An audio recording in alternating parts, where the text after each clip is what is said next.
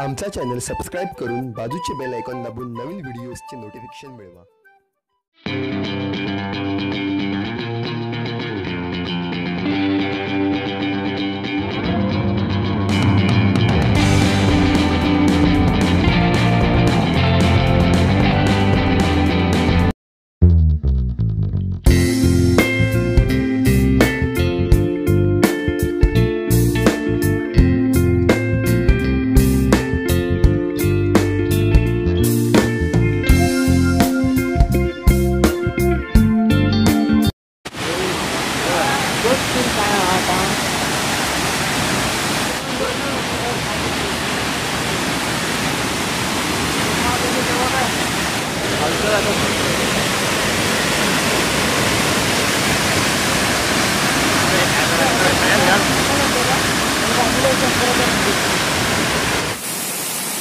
हा व्ह्यू आहे इकडून, एकदम सॉलिड व्ह्यू आहे इथे, जबरदस्त एकदम।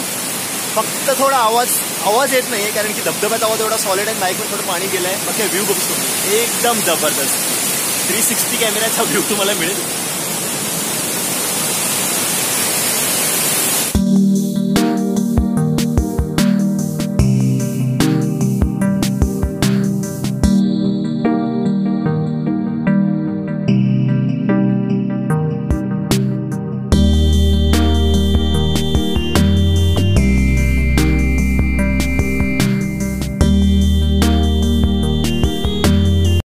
हा नांगरतास धबधबा आहे, इथं सुपर अटमॉस्फिअर आहे। हा जो धबधबा वाहतोय, तुला मला त्या व्ह्यू मी दाखवलाय आता, एवढा जबरदस्त आहे ना। म्हणजे इथून तुम्हाला, आम्ही जिथे कावळेसर पॉईंटला गेलो तिकडून हा जवळपास 6 ते 7 किलोमीटर आहे।